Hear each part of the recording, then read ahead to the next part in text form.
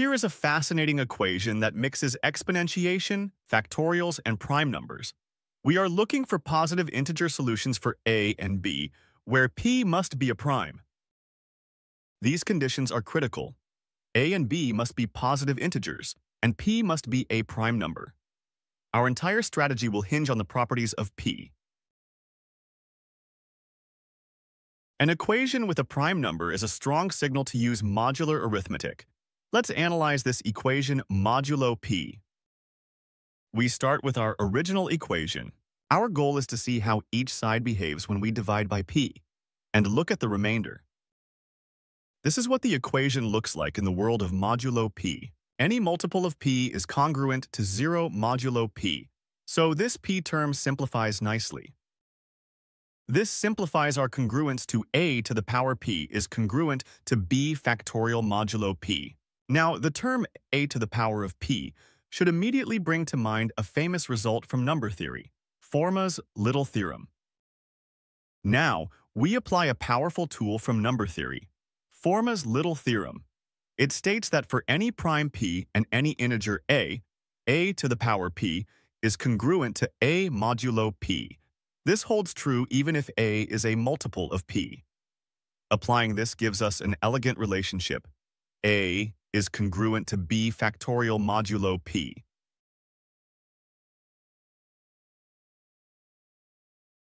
The behavior of b factorial modulo p depends entirely on whether b is greater than or equal to p. This gives us two distinct cases to investigate. First, let's consider the case where b is greater than or equal to the prime p. We begin with our key congruence.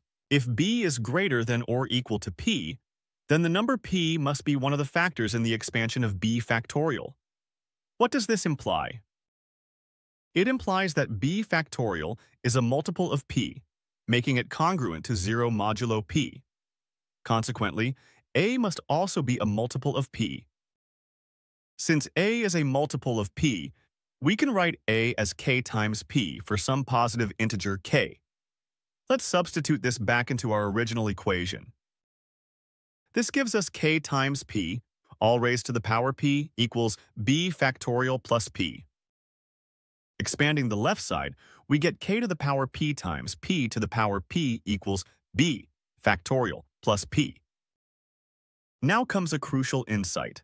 Let's analyze this equation with respect to divisibility by p squared.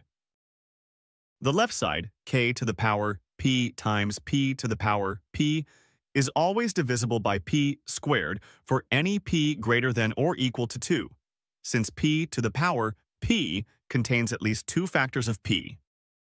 Therefore, the right side, b factorial plus p, must also be divisible by p squared. Now let's analyze when b factorial plus p can be divisible by p squared, given that b is greater than or equal to p. If b is between p and 2p minus 1, then b factorial contains exactly one factor of p. This means b factorial is divisible by p, but not by p squared. So b factorial plus p is congruent to p plus p, which is 2p modulo p squared. This is not divisible by p squared unless p equals 2. If b is greater than or equal to 2p, then b factorial contains at least two factors of p from the terms p and 2p. This means b factorial is divisible by p squared. However, b factorial plus p is congruent to 0 plus p, which is p modulo p squared. This is also not divisible by p squared. This general argument proves that for any prime p greater than or equal to 3, there are no solutions when b is greater than or equal to p. The divisibility by p squared requirement cannot be satisfied. The case p equals 2 requires special attention because p squared equals p to the power p equals 4. Let's check this case directly. The equation becomes a squared equals b factorial plus 2. Since a is even, let it equal 2k. Substituting a with 2k gives us this expression. First, let's expand the squared term on the left side. 2k all squared becomes 4k squared.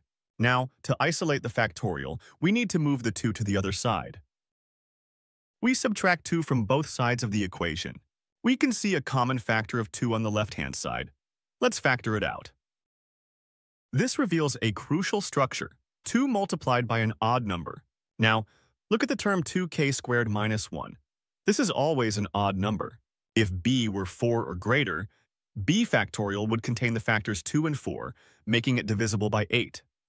The left side, however, is not always divisible by 8. Let's try a different approach. We can divide by 2. Dividing both sides by 2, we get this relation. The left side is odd. Therefore, the right side, b factorial divided by 2, must also be odd. When does this happen?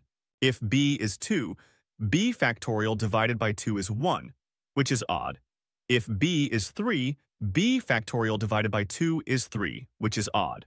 For any b greater than or equal to 4, b factorial contains factors of 1, 2, 3, and 4, meaning b factorial divided by 2 will be even. So, we only need to check b equals 2 and b equals 3. If b is 2, a squared equals 4, which means a equals 2. All conditions are met, a and b are positive integers, and p is prime. We have a solution. Our first solution is a equals 2, b equals 2, and p equals 2. If b is 3, a squared equals 8, which has no integer solution for a.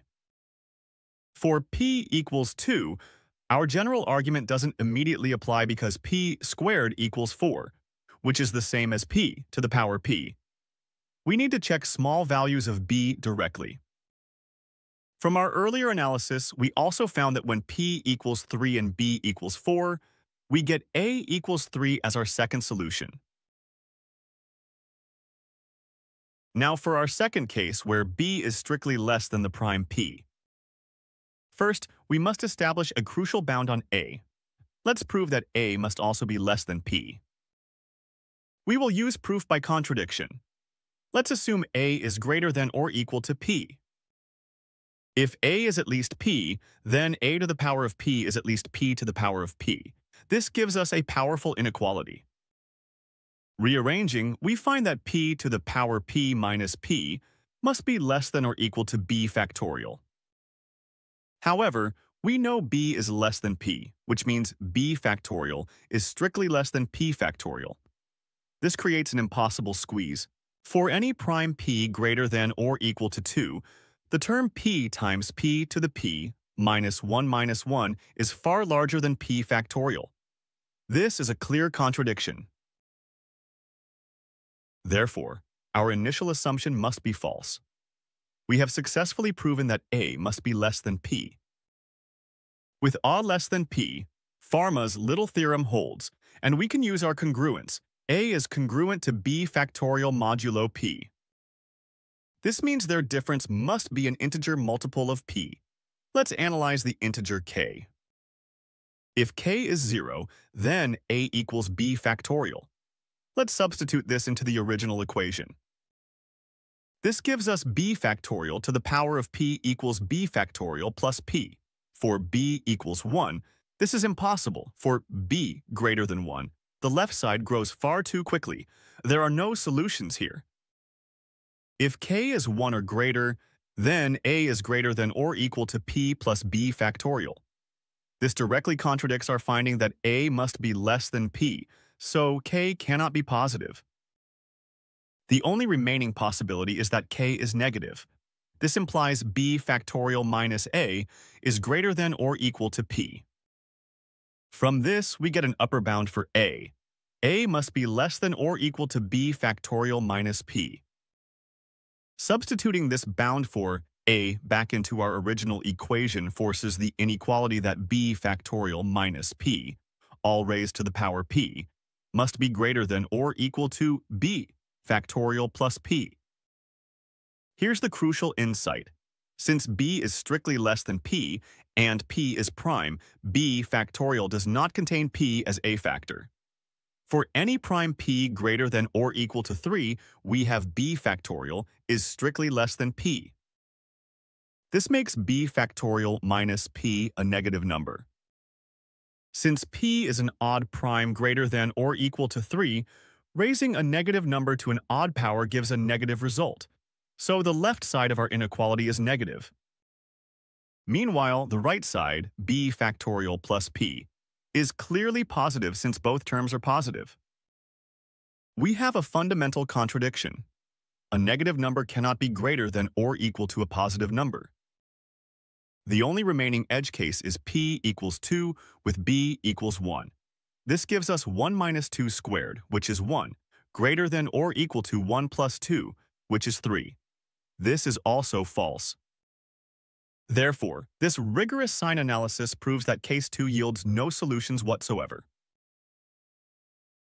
After a thorough analysis, we can summarize our findings.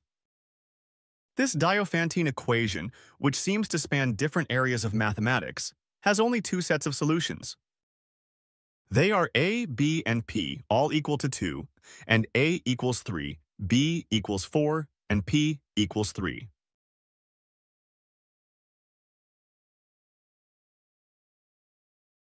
Thank you for joining me on this mathematical journey factorial. If you enjoyed exploring this Diophantine equation and learned something new about modular arithmetic and number theory, please consider giving this video a thumbs up and subscribing for more mathematical adventures. Your support helps me create more content like this.